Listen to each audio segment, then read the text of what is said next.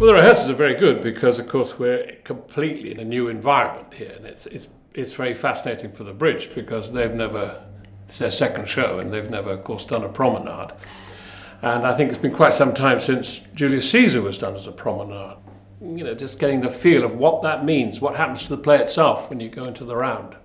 I played Lear at the Globe, and there is a similarity in the sense that what happens with promenade and theatre in the round, when the stage is projected right into the auditorium, is that you are compelled to address the audience as opposed to internalise it and make it all very moody and all the rest of it. You have people there, you have to talk to them.